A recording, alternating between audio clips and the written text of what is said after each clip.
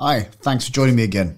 Now, you may have heard of the term pound cost averaging in relation to investing, but what does it mean and why does it matter when you're drawing down on your pension or retirement savings? Pound cost averaging is relevant when you're paying into an investment regularly and you're buying shares. Each time you buy shares, the price changes because that's the nature of shares. Prices fluctuate all the time. If you're making a regular contribution of a similar amount every month, you buy more shares when the share markets have fallen, and when prices rise again, of course, you'll buy fewer shares. The positive thing is that the shares that you bought cheaply will have risen in value too. Overall, this has the effect of smoothing the ups and downs of the share price over time. Good news.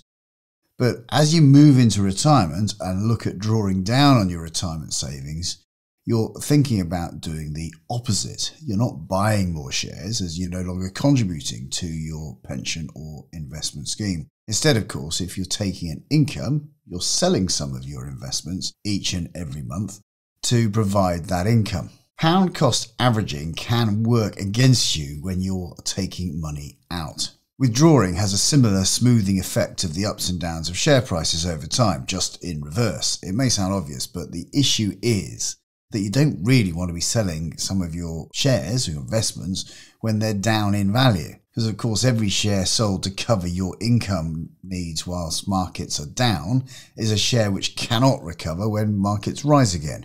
And remember, markets always historically have risen again after every period of volatility or every fall. But the impact on your overall portfolio, of course, is magnified by you taking this money out. And the impact of pound cost averaging can be profound if you're drawing out a large percentage of your investment portfolio and the downturn is prolonged. So what can you do to combat the effects of pound cost averaging? Well, my first bit of advice, I suppose, is only withdraw money generated from dividends or interest from your portfolio. And this means, of course, the capital, the actual shares you own, remain intact to hopefully recover in time. Secondly, of course, you could consider spending your cash savings before selling investments. I make sure that all of my clients have cash or alternative guaranteed income from other things, such as state pensions, non-stock market investments, maybe buy-to-lets, that will cover 5 years worth of expenditure. I want it easily accessible so that they can avoid them having to sell investments in a market downturn. If possible, do the same or have at least some cash savings. This is the time to fall back on them when the markets are down.